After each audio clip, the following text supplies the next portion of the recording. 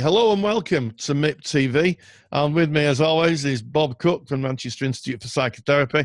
And we're doing one of our regular book reviews. And this is a corker of a book, The Theory and Practice of Group Psychotherapy by Irvin Yalom, a firm favourite author for those studying or who are involved in counselling and psychotherapy, Bob. Absolutely. I mean, you can't really study counselling and psychotherapy without reading one of Yalom's books. No. I mean, you know, this book became a bestseller. It was his first major book. I think it was the early 50s, actually. The edition I've got is 1970, but it was a real bestseller.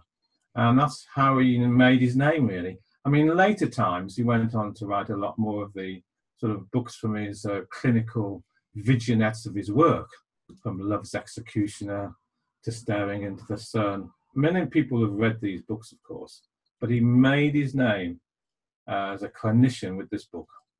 So what do you think contributed to this book's popularity?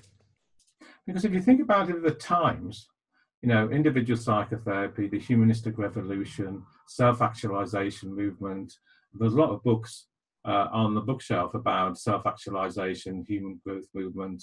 But I think this was the first book which really looked in depth to the idea of group psychotherapy and the idea that people in a group could actually work together to look at the existential issues of the day. So, for example, Yalom was an existentialist psychotherapist.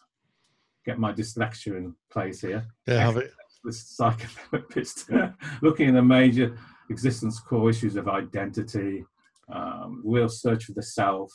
And he thought that, you know, working with groups would help in this energetic force so they could share mutual validation and normalize their internal existential issues. Oh, fascinating. Yes, so existence precedes essence, as Sartre may very well have put it. Right. Yeah, so the first of its kind, I'm guessing the book was the first of its kind, which added to its popularity. Yeah. How does it speak now to modern psychotherapists and the modern world of psychotherapy, Bob? Well, if you know, I've been a psychotherapist since 1985. In 1986, 87, I started to run groups, psychotherapy groups, weekly.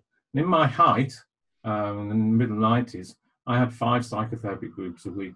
Wow. Going. So I really an advocate, if you like, for group psychotherapy, because it's an experiment, if you like, a laboratory where people can move from individual therapy to group therapy, say 8 people for 2 hours a week, every week for as long as the treatment goes on, and they've got a safe place to actually explore their script or existential issues, if you like. Another way to put it, it's almost like a mini family culture. Oh, interesting. And do you think there's a distinct difference in the direction that people's well-being takes if they're working in a group as opposed to working with a single therapist? I think groups are famously, fantastically, if that's a word, powerful place for people to feel safe, to practice with other people, sharing their internal world to external people, if you like.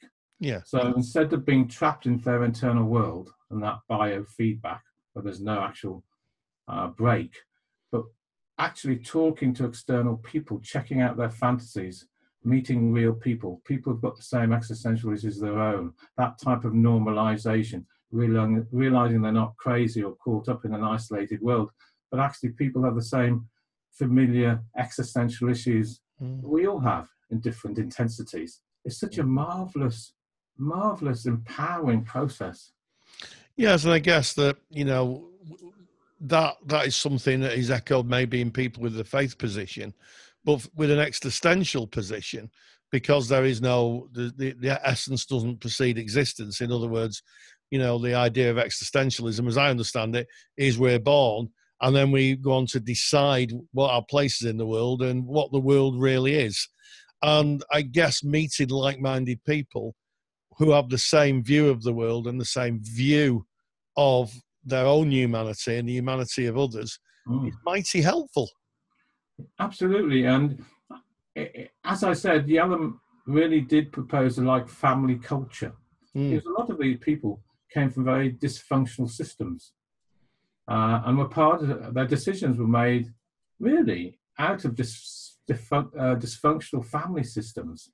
So it was quite logical that, in a way, that their dysfunction came from another environment.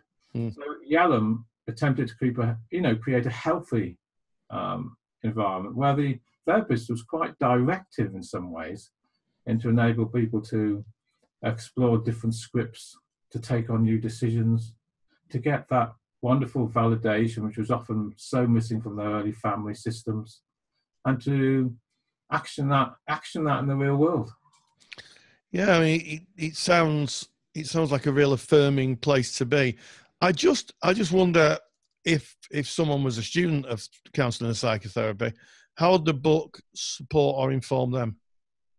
Well, it talks about how you can form a group. It talks about the ideas that you have individual therapy first with the client. The client goes on to be part of a group. How you form a group. The idea of a group imago talks about transferences that appear in groups that are born, if you like, from the individual therapy, but played out multi-transferences with people in the room. So it talks about transferences. It talks about mirroring. Talks about merging, talks about group dynamics, talks about how pivotal the leader is in that process. And I think most of all, gives voice to the different powerfulness of a group as vis-a-vis individual therapy. So it would help a student really know how to start a group, how many people should be in a group, how you select people for a group, what types of people go in groups. He talks about problem patients. Actually uses the word problem patients, which is really interesting. He's talking about schizoid and histrionics and paranoids, and talks about whether you would have 1 or 2 or 3 people in the groups, which are, so he would say, don't have too many schizoid, for example, or don't have too many borderlines. If you want to use those words, I prefer verb words.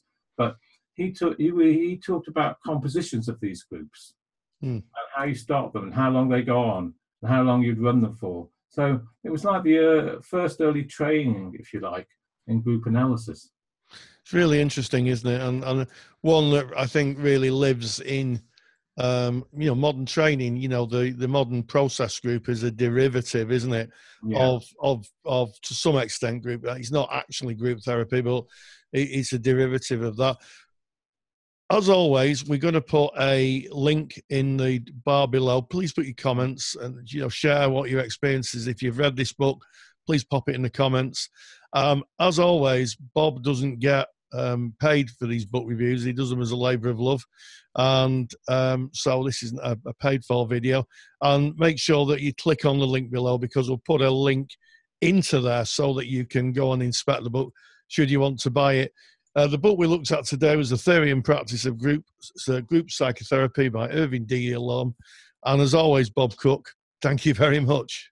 Thank you very much, Rory Lees-Oakes.